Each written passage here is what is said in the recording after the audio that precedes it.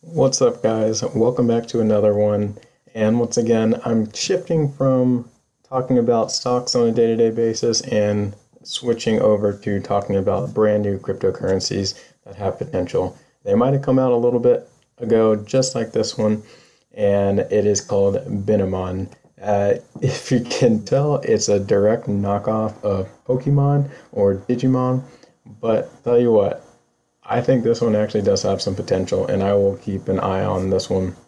There's not as much data out there right now. Like I said, this is a very brand new cryptocurrency. But imagine if you were a kid or even a preteen and you had the ability to play Pokemon, but you could wager the coins that you got in Pokemon and be able to trade those coins for other digital currencies and by chance switch it over to the US dollar. So you could actually pocket a big buck if you became an awesome, Pokemon player or Binamon player in this instance. So here's the website. It's pretty cool, lets you play around with this Binamon. And I'll go over to the white paper here in a second, but they also do have this awesome video. And let me tell you, they put some quality time and effort into it. There is an awesome soundtrack, which they let you download actually. It gives you, the Pokemon slash anime vibes, and you guys just have to listen to this soundtrack. It's fire. So come check out the website. Of course, here's the playing cards for the Binamons that you can earn. And the cool thing about the Binamons, so they're like Pokemon cards or Digimon cards, but they're also NFTs. So as we all know, the NFT market has been exploding over the past couple months, and this is just another way to, have more NFTs in your wallet. And you're able to play, battle, and, win or lose with these Binamons that you have.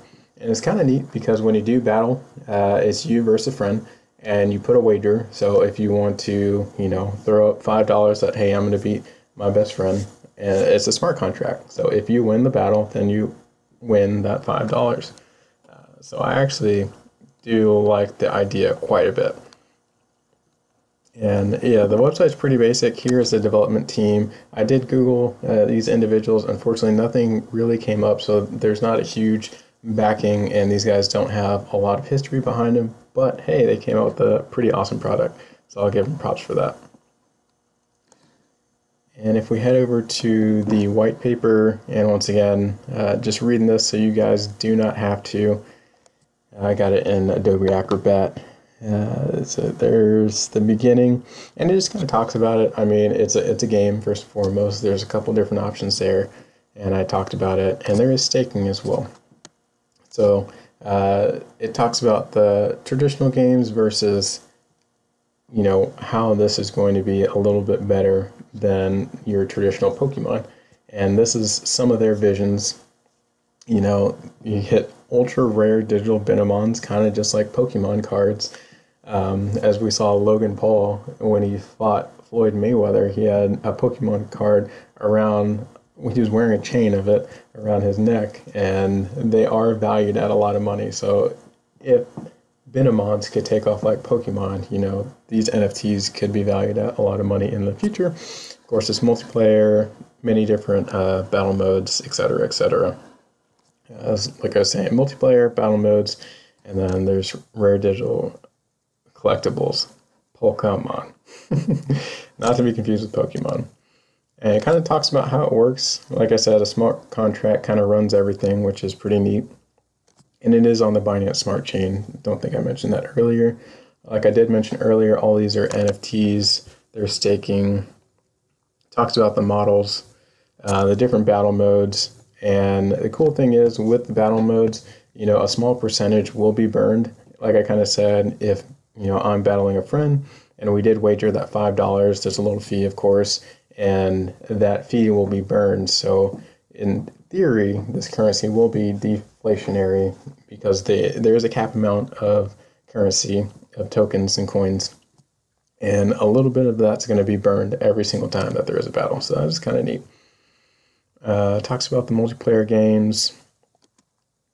community store, NFTs, and then the token distribution. Once again, this is by far the most important thing you have to look at with all these brand new coins. So seed round is 17%, the private sale is 22%, the team gets 5%, the advisors get 5%, and just looking at that, that is 50% of the coins, they are gone, which is crazy. So that is a lot of coins. Unfortunately, I don't like that all too much. So the seed round and private sales, that just means private investors for the most part. They have a huge chunk. It looks like about a third of the value of this crypto. So if they all want to sell it all at once, then boom, there goes the value of your coins. This talks a little bit more about the tokenomics and the use of funds, the liquidity pool, operational expenses, marketing, developing, so on and so forth. And it is deflationary, kind of like what I mentioned before. With each battle, a little bit gets burned. All the tokens used in the smart contracts will be burned. So there's a lot of burning going on with the tokens, making the overall currency deflationary.